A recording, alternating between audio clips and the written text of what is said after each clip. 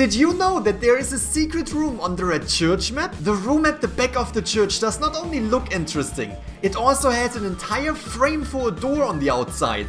But until now this room has never been accessible for the players. But you still have the option to explore the room by selecting a replay on the red church map and then putting the camera in the right angle so you can actually look inside the secret room. And what you can find inside of this room actually surprised me.